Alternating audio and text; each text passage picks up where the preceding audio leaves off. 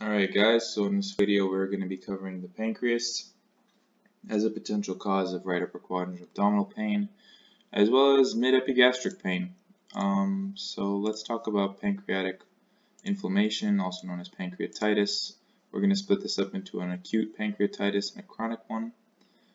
Starting off with acute pancreatitis, we have our two main culprits for this, which are alcohol and gallstones. So alcohol increases zymogen production in the pancreas. Those are our precursor digestive protein enzymes that are going to go into the duodenum. So those are increased, and then bicarbonate production is decreased. So what that causes is really viscous fluid within the system. They form little protein plugs because zymogens are proteins, and that causes gunk to build up. So the zymogens build up in the acinar cell region, and we have activation of the zymogen and pancreatic autodigestion. Next, we have gallstones. So gallstones can also block the exit of pancreatic excretions. So let's say we have a gallstone near the common bile duct and the ampulla of Vader. It's going to block up our pancreatic duct, and now we have backup of zymogens in the system, which will eventually self-activate and begin digesting the pancreas. So what we just discussed are biliary pancreatitis, which is caused by our gallstones, and alcohol-induced pancreatitis.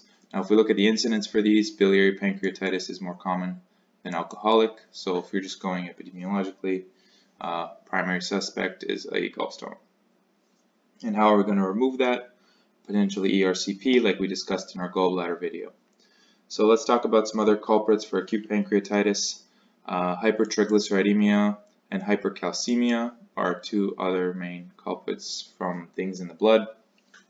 ERCP can damage the biliary tract and can cause blockages, so strictures and things like that after healing, or inflammation even.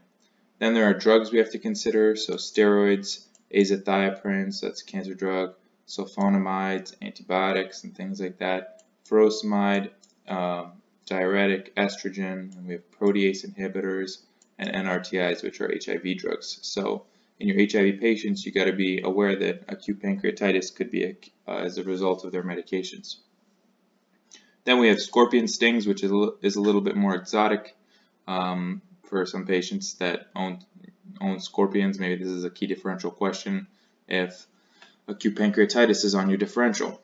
Then we have viral infections. So Coxsackie B and mumps are two main viruses to consider here. Trauma. So this is not really from blunt trauma. It's mostly stab wounds, penetrating trauma that gets to the pancreas, causing disruptions in circulation and flow. Then we have autoimmune disorders we can consider. So Sjogren's syndrome, right? This is a disease that's going to affect secretory cells. We're going to get really viscous fluid. What's another disease that causes viscous buildup? Cystic fibrosis, right? So here we connect the dots between hereditary and autoimmune diseases, both of them causing viscous buildup, both of them potentially causing pancreatitis. And another congenital thing is pancreas divisum. So if you're born with this congenital deformity, you have an increased risk for pancreatitis. Then we have some sequelae of our condition. So we have capillary leak and hypocalcemia. Now what happens is the pancreas is now inflamed. All these inflammatory cytokines are being released into the blood, and that causes vasodilation and distributive shock. Hypocalcemia is as a result of the autodigestion of the pancreas, as well as lipases being released in the pancreatic region. These lipases break down fats, and triglycerides then will bind calcium, causing low calcium in the blood, or hypocalcemia. And in these patients, you'll see tetany, spasms, seizures, arrhythmia. So this is a very dangerous complication as well. So we're going to get shock and hypocalcemia as our main complications of acute pancreatitis. So we have some tests that we run if we suspect this is the case in our patient. We have serum pancreatic enzymes, and here we're really looking at lipase. If lipase is 3 times the upper reference range, then we have a clear indicator that this is pancreatitis. Amylase is not as specific, so if you had to pick one, I would pick lipase over amylase. And just to be clear that these enzyme levels are not prognostic. So although you can have an elevation 3 times, 4 times, 5 times, the elevation is not indicative of prognostic outcomes. So this is just a general indicator of whether or not you do have a pancreatic involvement. Then we have a test to assess our severity of our disease. So we detected it, and now we're assessing severity.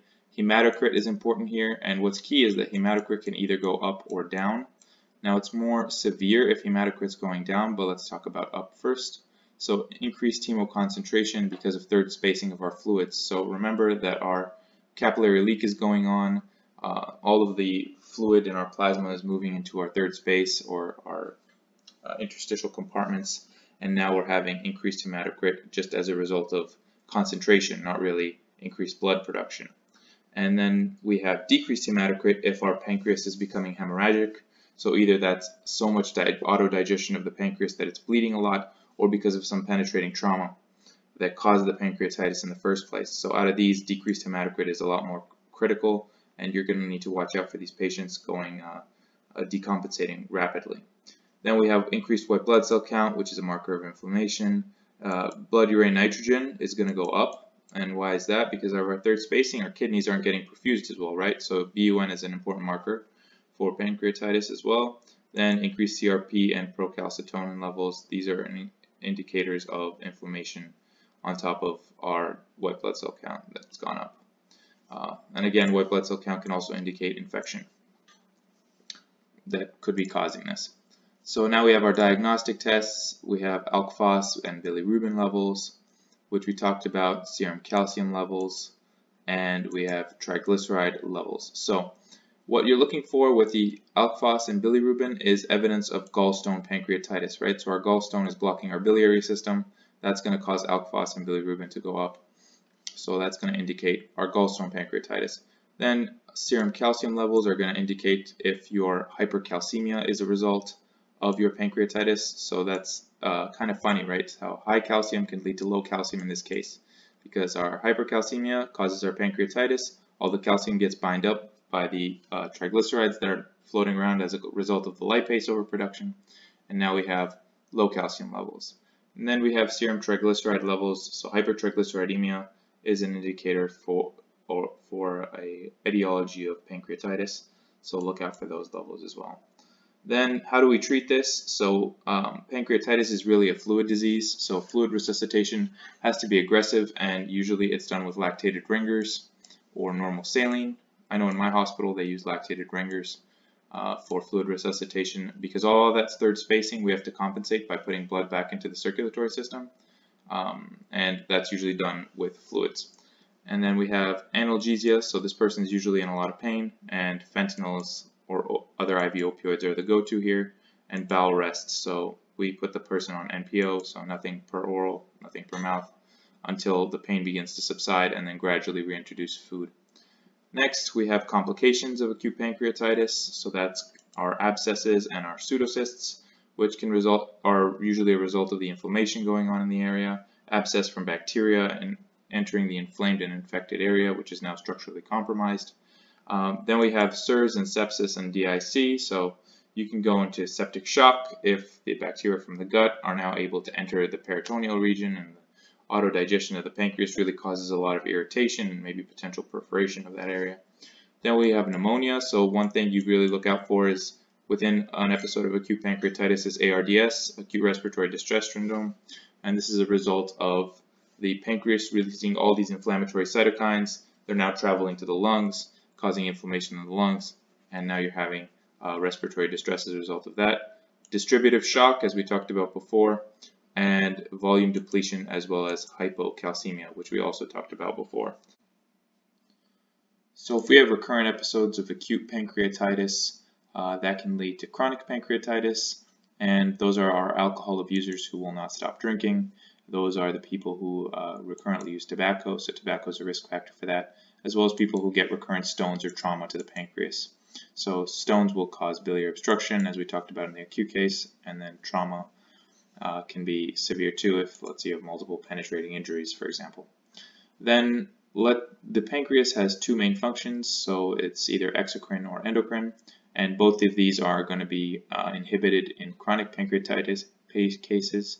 We have our exocrine function, so the person's no longer producing adequate lipase, amylase, and protease, and as a result of that, we're going to have maldigestion, steatorrhea or fatty stools, and malabsorption of carbohydrate and protein products. So that's our exocrine function. And then our endocrine function is the beta cells no longer work, so we're going to have pancreatic diabetes. These people are eventually going to require insulin. What do we do to treat these people? So we tell them to stop using alcohol and nicotine. Then we have small regular meals so that the pancreas isn't overloaded, and we can also supplement with medium chain triglycerides so that the lipases don't need to work as hard. We also have pancreatic enzyme replacement. So these are little capsules of pancreatic enzyme the person can take, and they will help digest the meals for them. And we have supplementation of our fat-soluble vitamins. Remember, our lipases aren't working anymore, so fat-soluble vitamins aren't going to be as easily absorbed. And for the pancreatic diabetics, if it gets bad enough, we'll need to give them insulin. Then for pain management, NSAIDs and opioids work in these patients, or if it's refractory pain, a celiac ganglion block can also be done. An important note here is that late-stage pancreatitis can be painless, so just watch out for that. The person might not have any right upper quadrant or mid-epigastric pain if they're having chronic pancreatitis. Complications of our chronic pancreatitis, so pseudocysts, just as we talked about in the acute cases, but in these cases the cysts are generally a little bit larger. They can cause gastric outlet obstruction and bilious vomiting because of the obstruction. Then we also have splenic vein thrombosis. The splenic vein runs really close to the pancreas, and the inflammation can induce a thrombus to form and cause splenic complications. And we also have pancreatic ascites. So we talked about third spacing in the acute case, and this is just chronic third spacing in the pancreatic area. So the person's going to build up fluid in their peritoneal cavity. Alright, so that was a quick overview on the pancreas, how it can cause some abdominal pain, either in the right upper quadrant or the mid-epigastric region. I hope this video was helpful, and I'll see you in the next one.